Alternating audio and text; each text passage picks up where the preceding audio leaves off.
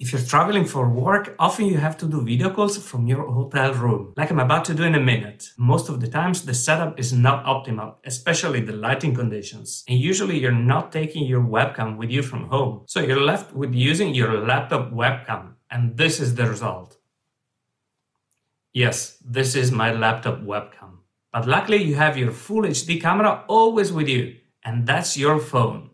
Hi, my name is Enrico, and I help you become a remote working hero by adopting the technology that works best for you. So how can you use your full HD smartphone camera as your webcam? My preferred app is Camo, and I have to thank Reincubate Camo for providing me a complimentary annual subscription to their Pro plan, so I can review the app. Camo is an application that you download on your phone and on your computer. You'll have to connect the phone to the computer with a USB cable, the same one that you're using to recharge your phone, so you always have it with you anyway. On your computer, then open the Camo Studio application. You can configure your camera as you wish, and if you're interested in the details, just go watch my other video tutorial at the end of this video. The link is in the description. However, there are a couple of details that I think are very handy if you are in a hotel room. The first one is the zoom one.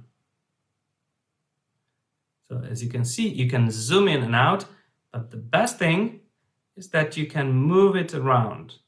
So if there are elements in the room that you want to hide, for example, this lamp here, I can move it to the side. Okay, now I'll probably have to move a little bit and I'm in the center again. So let's go back to normal zoom.